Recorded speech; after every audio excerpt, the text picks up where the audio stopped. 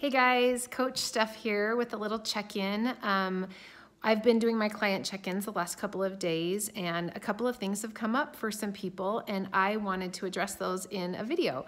One, I had a client ask me, help me figure out what to do when I bake all my holiday cookies for my family.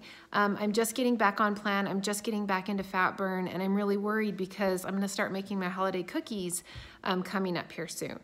So if you guys watched my baking video I made this summer about zucchini bread, I kind of went through and, we talked about the same thing. Like, okay, first of all, are you strong enough to resist your homemade baked food? I'm not. Personally, I am absolutely not. And it's always my downfall every single time I bake. I tell myself I'm not gonna eat it. And sometimes I don't the first day, but I usually do the second day. And so we talked a little bit about that, and we talked about changing traditions, and sometimes looking at a tradition and examining it and deciding, is this tradition serving me? If it's not, you need to examine it and you need to maybe change it. You guys, I totally get it. I baked with my mom growing up. It was one of the things we shared. I'm an only daughter. My mom has Alzheimer's. She's not really around anymore. And so sometimes I really get those urges to go bake with my kids to remember those good times I had with my mom. So believe me, I really do get it. And it is difficult to come up with things besides baking.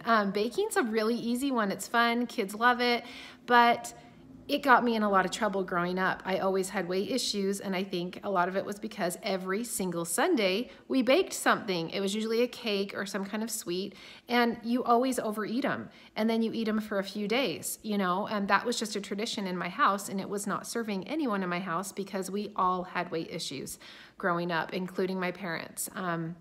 So look at all of your traditions and decide, like, if you always make homemade caramels, if you always make homemade rolls, and you tell yourself, I'm not gonna eat these, maybe you're not gonna eat them. But is there something else that you can do that will serve you? Because maybe you're gonna have great willpower that day, maybe you won't.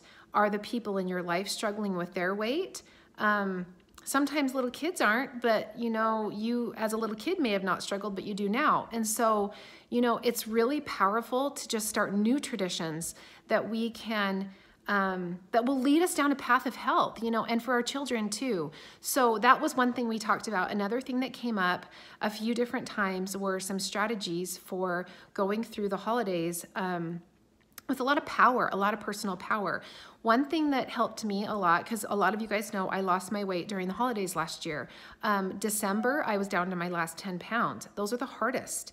I went to lots of holiday parties, and to everyone, I was looking great. I was probably smaller than I'd ever been, but I wasn't quite at my goal. So I got a lot of food pushing. People would set a piece of toffee on my plate and say, Steph, you look great.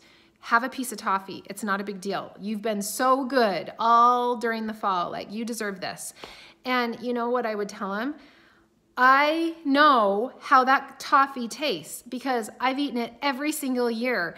I absolutely know what toffee tastes like. I know what caramels taste like. I know, and you guys have heard this video, but I know what Reese's Trees taste like. I know what homemade rolls taste like. But I didn't know what it felt like to be wearing skinny jeans during the month of December and to go into January not making a New Year's resolution to lose weight.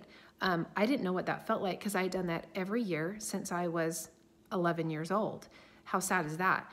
I didn't know what that felt like, but I did know what all that food tasted like. And so that little thought, like, if you can keep that in mind, I know what all those foods taste like, but I don't know what it feels like to feel great. And I don't know what it feels like to go on a rope swing in the summer with my family. And I don't know what it feels like to wear shorts, or I don't know what it feels like to wear a bikini, or I don't know what it feels like to wear a button-up shirt. I haven't worn one in so long because they haven't been fitting me, for men. So examine your holiday traditions, decide if they're serving you, come up with some strategies because you guys are gonna get food pushing during the holidays.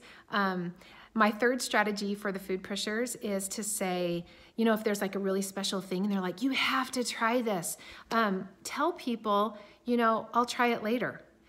They don't know that later is in a year from now, or when you're at your goal, or later's next Christmas. They don't know that. Later doesn't have to mean that, but it kind of gets them off your back. hold a drink, walk around with a drink in your hand, keep it in your dominant hand during the holiday parties. You guys are gonna have less food pushing. So those are some of my best holiday tips. I'd love to hear some of yours. Let me know how I can help. If you guys are having a specific problem, whether it's baking, food pushing, whatever it is, and if you want me to make a video on it, like if you say, Steph, conquer this topic for me, I'm having trouble with it, let me know and I'll make a video about it. Okay, thanks so much, you guys. Take care and let's rock the month of December, okay? Let's rock it. Bye.